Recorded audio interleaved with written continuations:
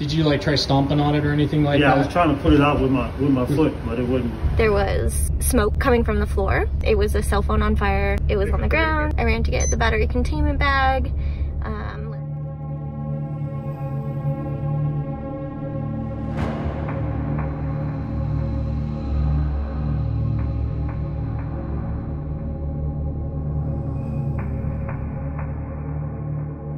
Here we go. Okay. Today's date is August 23rd, 2021. The time is 21:26. The case number is 21-61732. Location of the interview is Cargo 6 on the AOA. Interviewing officer is Officer Dahl. Are you aware the statement's being recorded? Yes. Are you willing to have it recorded? Yes. What is your name? Shayna Anderson. And what is your date of birth? Okay, can you tell me what happened tonight as far as why the police and the fire department responded?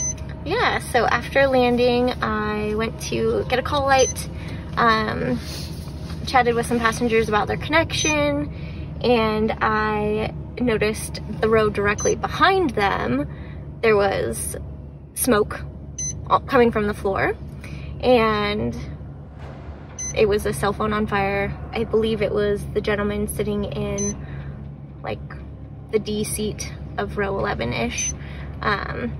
And it was on the ground, lots of smoke, some sparks.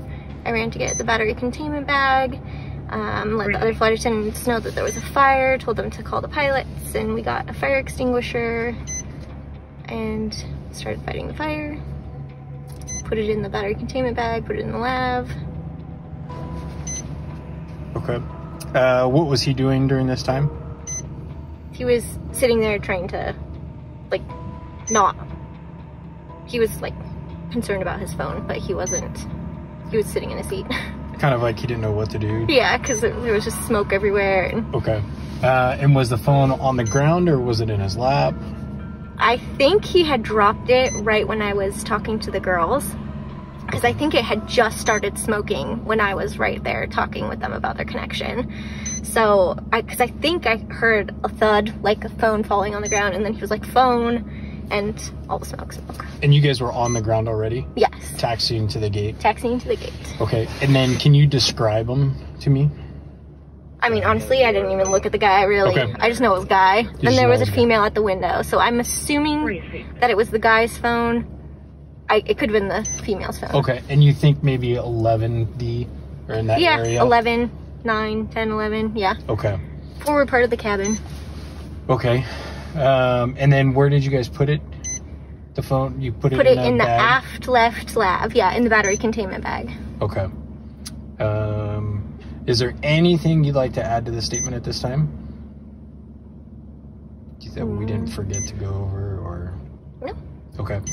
Was any force, threats, or promises used to make you give this statement? No. It's a long one now. Do you certify under penalty of perjury under the laws of the state of Washington that the foregoing is true and correct to the best of your knowledge? Yes. Today's date is August 23rd, 2021. The time is about approximately 2200. Case number 21-61732. Location of the interview, D concourse. I think we're D9 right now. Interviewing officer is Officer Dahl. Are you aware the statement's being recorded? Yes. Are you willing to have it recorded? Yes. What is your name? Robert Lee. And what is your date of birth? Okay, Mr. Lee, can you tell me what happened tonight on the flight? I go to charge my phone was charging. I took it off the charger. When I cut it on, the phone started heating up, melting. It heated up in the middle and it started melting. I dropped it on the floor, signal for the flight attendant. She came along, saw that it was smoking. She went back and got a fire extinguisher. She tried to put it out once, but it didn't go out, so she had to get another fire extinguisher to extinguish it twice, and then it finally went out. Okay, and so you had your phone charging through the flight, so you guys had already landed? Yeah, we had already landed. Okay, and then you went to go power up your phone, and then that's when it kind of went sideways? Yes. Okay.